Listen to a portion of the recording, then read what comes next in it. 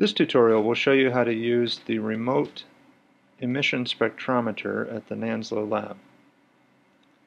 The first thing that you'll want to do after logging into the system is to join the voice conference so that you can talk to your classmates and to the lab technicians who are there in the lab to help you.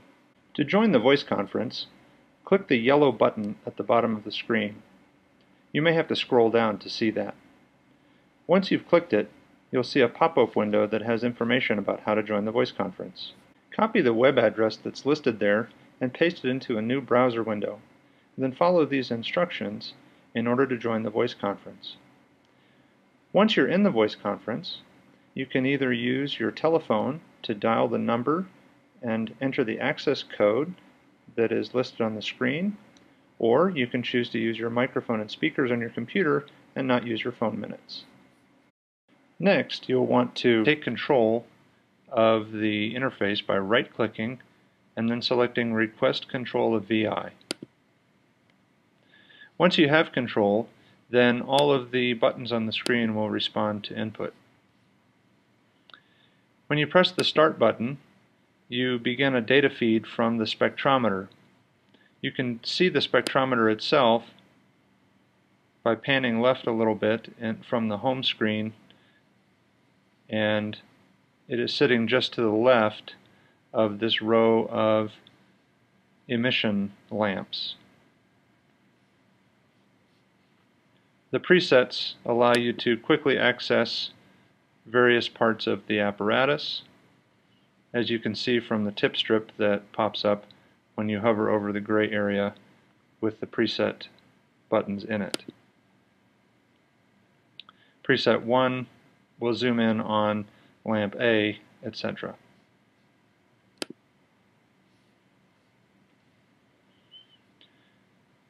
In order to view the spectrum of one of the lamps, click on the corresponding button at the bottom of the screen.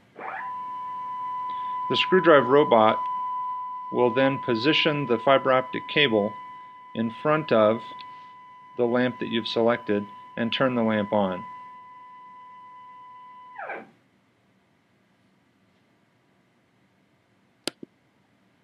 You can see that the spectrum is being measured here, and you can zoom in to see the lamp itself. The lamp status is shown as on, and the timer counts to the preset value of 60 seconds. If you wish to change this to up to 250 seconds, you can do so here with this field. If you change this to 65 seconds, for example, the next time you select a lamp, it will run for 65 seconds. The fiber optic cable may not be exactly in front of the lamp, so to get the maximum spectrum, you may need to use the nudge left and nudge right buttons to reposition the lamp slightly. You can see that moving it left gives us a stronger signal. If the lamp goes out while you're doing this, you'll have to turn it on again by clicking the same letter that you clicked to start with. Unfortunately, it also moves it back to its initial position.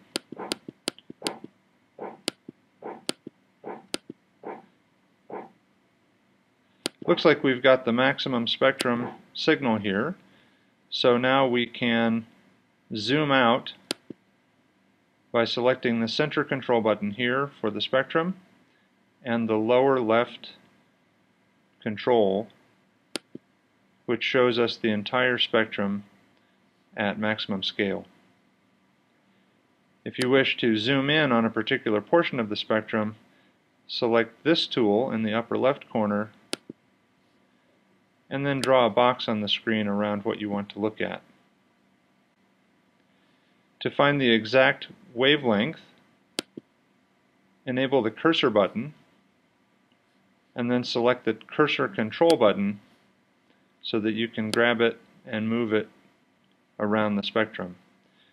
This will show you in the wavelength field the location in nanometers of that peak, and the intensity will be reflected here.